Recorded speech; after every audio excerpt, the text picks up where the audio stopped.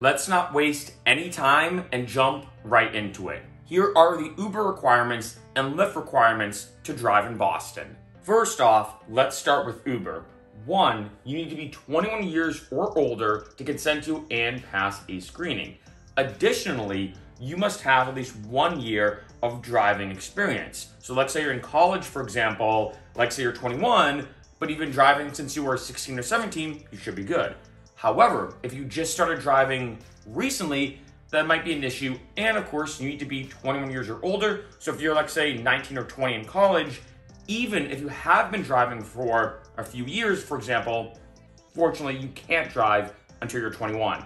Going into vehicle requirements, I'll touch upon this in a second. You must have an eligible vehicle and insurance. Side note, I highly suggest not just having regular insurance, which obviously you should have no matter what, whether you're driving or not, but also having rideshare insurance on top of that. It makes things a lot easier for you, especially if any legal infraction happens. If you get into an accident, it makes things a lot safer for you.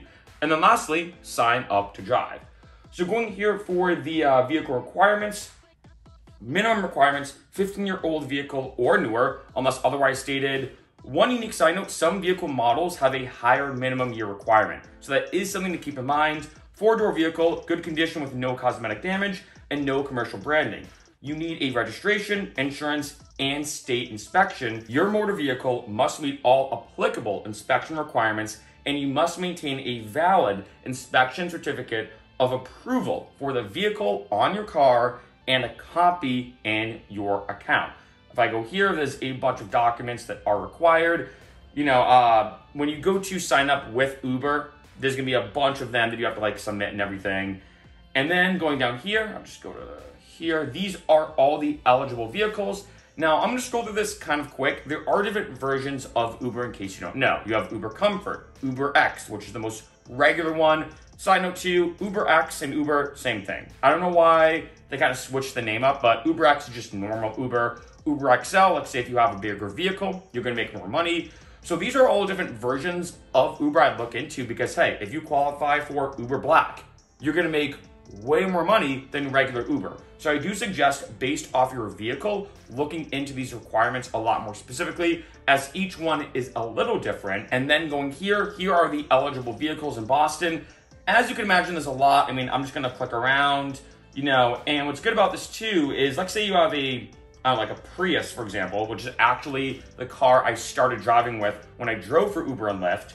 I can go down here and there's a bunch of them. I'm just gonna do this. So we have a Prius and it shows you which one you can drive for. So with the Prius 2006 model, just Uber Connect, but the 2007 model, I have Uber Pet, Uber Green, and Uber X. And as I'm just kind of bouncing around, you can see that depending on the make and the model, like if I go to a Mercedes-Benz, a lot of these might be able to drive for other versions. So the GLS class, for example, the 2015 model, you can drive for Uber Black. If you have the 2007 model, you can only drive for Uber XL, Uber Pet, Uber Green, and Uber X, but not the Black version. So remember that depending on not only the make and model, but the year especially for the more high-end rides, you do have to have a newer vehicle. Now going to Lyft, first off, Lyft and Uber has different requirements, and keep this in mind, depending on your situation, you might qualify for one, but not another. I know that's kind of weird and also frustrating. So you need 2006 or newer, at least at the exact time of this video, 4 doors, 5 to 8 seats, and a valid license plate. Going down here, valid driver's license, temporary or out-of-state licenses are also acceptable, so that's good.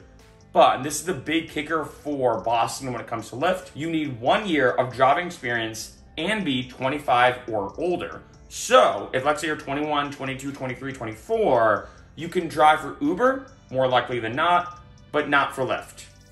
I know it's super frustrating, but just something you have to keep in mind.